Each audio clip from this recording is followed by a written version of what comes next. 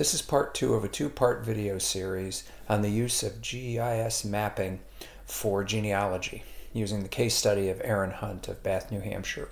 What you're looking at right now is a hillshade image of the area that we're interested in. This shows relief only. This is a LiDAR image, so the vegetation of it has been stripped away, and it will show us the underlying features of the landscape. Another layer that can be added here is the water features. The Connecticut River is the western boundary of Bath, and there's a tributary of the Connecticut called the Ammonoosuc River that flows through Bath. So we can locate the town using the boundaries, and this gives us an idea of the area we're studying here in northern New Hampshire along the Connecticut Valley. So we do have some historical maps to help us in addition to our research into the deed records. We know that in 1860, the land that used to belong to Aaron Hunt's family was owned by two men named Bartlett and Lang, and we can zoom into that area of interest to see where those houses might be located.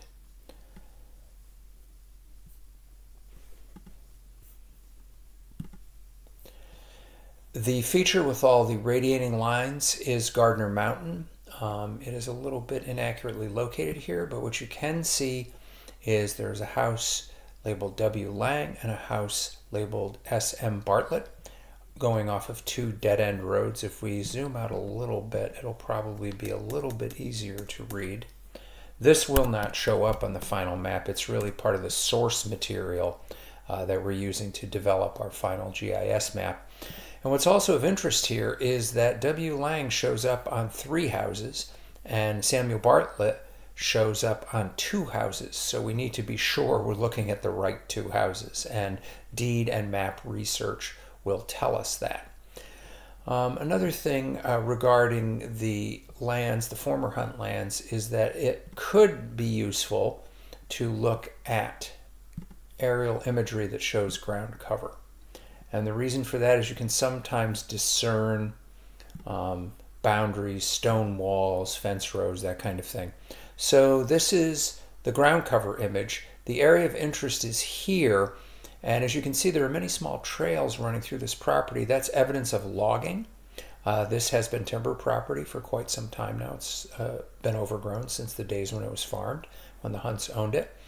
And there was also a surface mine on this property, so the landscape has been disrupted quite a bit. You can get an indication of maybe a boundary here, but it isn't enough for us to locate the Hunt lands accurately, but in other case studies it would be, so it's useful to have the different layers to look at. And often we look at layers that aren't necessarily the final answer. What we do need to do is to try to locate features accurately in our final map. And a map that helps us to do that is the 1941 topographic map.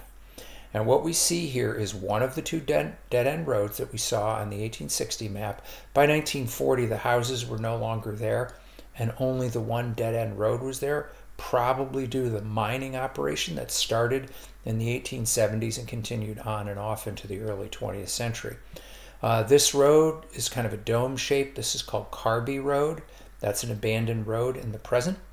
The road here with the houses along it is West Bath Road, and that still is a public road and has some of the relevant houses of the people who were the neighbors of the Hunt. So this map, its function in our case study is to locate the features accurately that we need to see the neighborhood of the Hunt lands in 1840.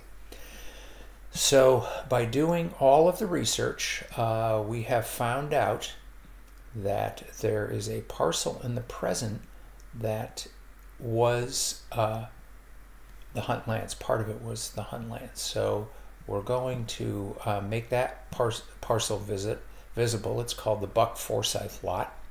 And we can see it in relation to the road networks. These are the modern roads.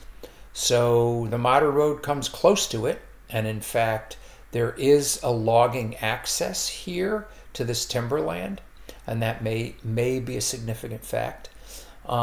But we can see that the roads that did go to it are no longer there, but we can locate them using the 1941 map.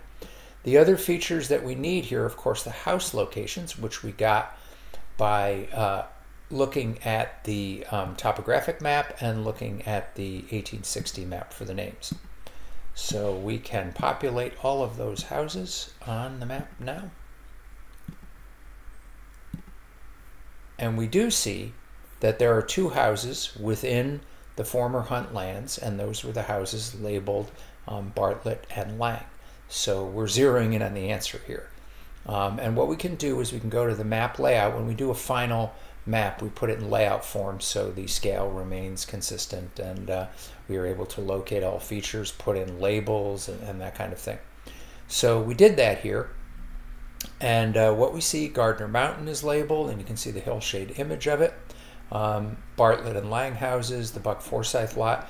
Timothy Buck's house is right here, and if you recall in a part 1 video, the order of enumeration went from Lang to Hibbard to Buck to Aaron Hunt and David Sutherland, who owned the land in 1840, and then the other homeowners, Walker and Lang and so forth, were picked up after that. So this is evidence that supports the conclusion that Aaron Hunt lived on the lands that had belonged to his father Zebulun and his brother Nathan.